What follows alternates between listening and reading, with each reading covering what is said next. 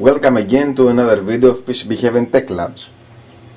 In this video I will show you my process in reverse engineering this wonderful LCD, and what I have done so far is I have connected this 16F1937 PIC to control the LCD, and I have managed to upload and display some patterns because this LCD requires a big amount of memory to operate, and I will explain you afterwards how this works finally.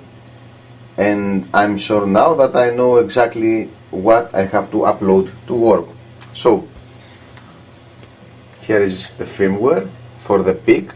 When it's ready, I will upload everything to my website, and let's take a look how this works. Okay, so it works as follows. Imagine that this is one scan line.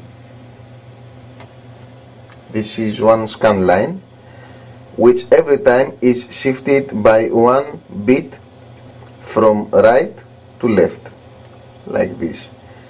There are total 220 scan lines like this, because the LCD is 220 by 300 it's 240 by 320. So there are here 240 scan lines like this. So the process is as follows. First you have to draw a scan line, one scan line, and you have to upload the bits for every scan line, and there are total 340 bits. But as I told you in the previous video, the data are streamed in packets of 4 bits every time. So the PIC has to send 80 packets of 4 bits, and this makes a total of 320 bits. So first you upload the bits to the scan line, to the first scan line, and you display the scan line at the bottom. Then you scroll the scan line 1 position and you upload the new bits, and then you scroll the scan line 1 position more and you upload the new bits, and then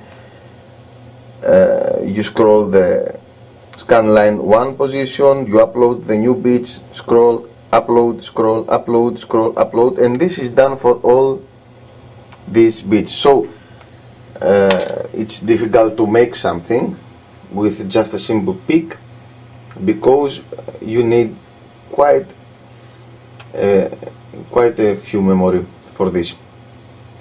And actually, if you notice, there are some tremblings in the image, and that is because this PIC runs at 16 MHz with internal oscillator, and this is not enough.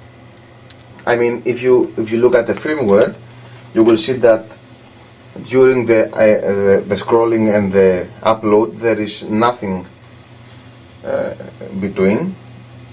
Actually, I have this oscilloscope here, and you can see that the scan lines are uploaded with a frequency of 10 kHz. So once every 100 microseconds a new scan line is uploaded, and I changed the oscilloscope to show the data streaming, and you see that the data are streamed in a frequency of about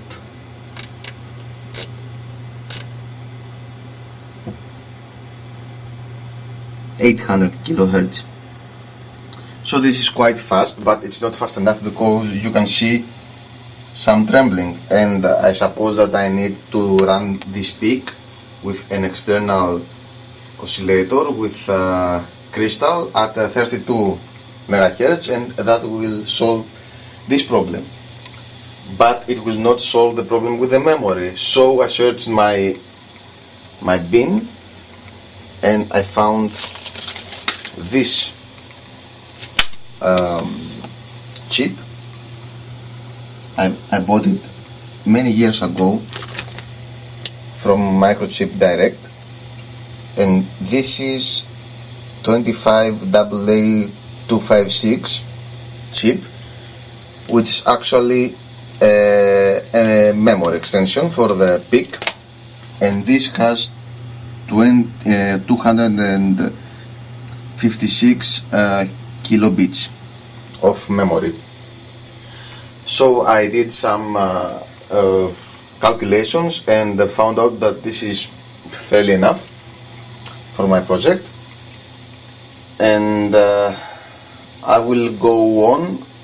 I will attach the memory PIC chip to the PIC, and I will upload the first images.